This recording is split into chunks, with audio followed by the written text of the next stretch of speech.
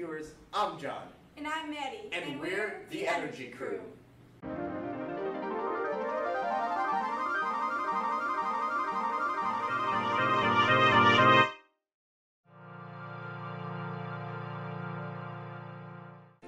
Alright, all this time we've just been talking about renewable energy sources. Tell me something about the other stuff, the non-renewables. How about coal? Want to learn about that? Sure, why not? Well, coal is pretty popular, serving 40% of the world. That's over 7,753 tons every year. Wow, we must have a lot on this earth then. But wait, how is that stuff formed? Excellent question. Coal is actually made from dead plants and animals from the times when dinosaurs roamed the earth. The plants died and then accumulated at the bottom of the swamps that covered most of the earth. The heat and pressure then got the plants to accumulate and compress into coal. It settles below the earth's surface in groups, and that is where the humans come in. We mine the stuff up and burn it for electricity. Do you know what makes up coal? I mean, what is it made of? Coal is mainly made of carbon. It does have small amounts of nitrogen, hydrogen, oxygen, and sulfur. I'm sure that you've heard of some explosions that have occurred in coal mines. I have heard of that. Back in the day, they used gas lanterns to light up the coal mines, which is a bad idea. They are toxic and flammable gases that naturally occur in the mines. This leads to deaths and explosions. Below Centralia, Pennsylvania, there is a burning coal mine. It lit on fire in 1962 and is still burning till this day. That must be a ghost town.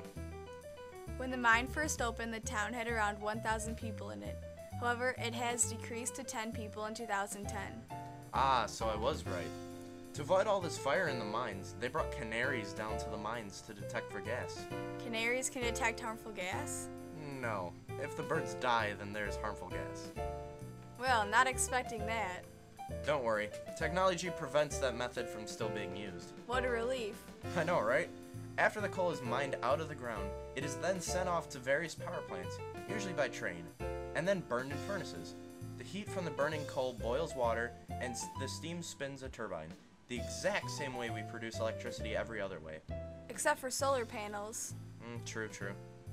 Going back to the thought that coal produces 40% of the world's electricity, is it good for the environment? By no means is it good. It is actually one of the worst alongside natural gas. In fact, a typical power plant gives off 3.5 million tons of CO2 each year. Still, that is nothing compared to the amount of nitrogen and oxygen we have in the air. However, it is a little bit worse than none of it. If coal is so bad for the environment, then why do we still use it? We still use it because it is a very cheap and efficient way to create electricity. And since recently there has been a big push to end the usage of coal, there can be countless amounts of problems if we decide to not use it anymore.